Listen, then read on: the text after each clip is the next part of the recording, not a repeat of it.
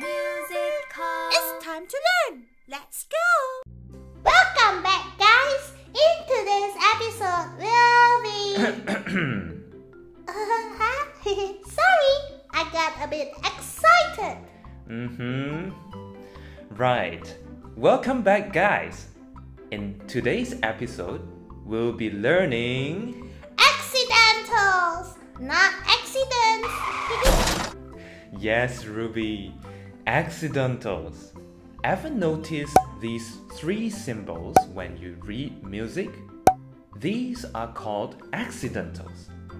First off, we have a sharp. Oh, it looks like a hashtag. Yes, it does, but slightly different. Next, we have a flat, and this is how it looks. Does it remind you of any alphabet, Ruby? Small letter B. Precisely. And lastly, we have a natural, which looks like this.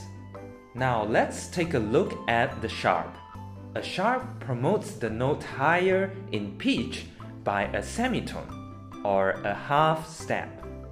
The flat, on the other hand, lowers the note in pitch by a semitone. Let's look at the keyboard.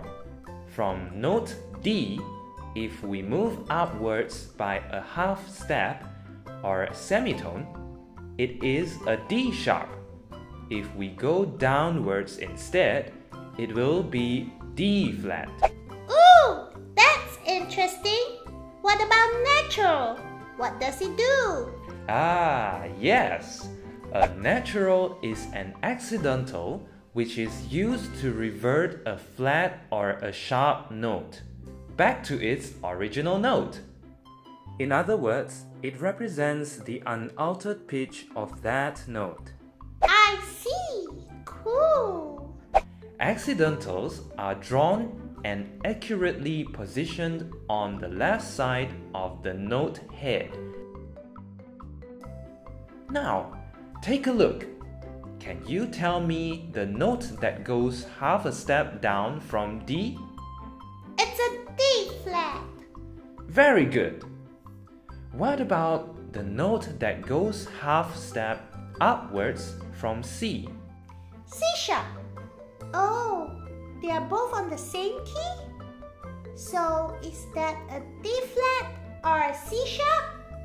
Ah, very good question.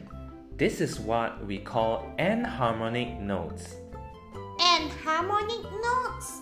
Yes, they are notes of the same pitch, but different names. I see. Quiz time! Oh, this is my favorite part. Can you tell me if this is drawn correctly? Note head is on the first space, but flat symbol is on the second space. That's wrong! The flat symbol should be in the first space, right next to the note head. Very good, Ruby. Next, tell me what this note is. From C, going upwards, so a sharp. It's a C sharp. Good one. Last question. What note is this? A flat. Wow, that was quick, Ruby.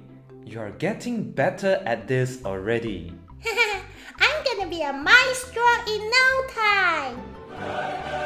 I'm sure, Ruby. That's all for today. In our next episode, we'll be learning music intervals. Don't forget to like this video and subscribe to our channel. You can also click on the notification bell icon to receive notification on any new videos from us. Till then, Bye-bye.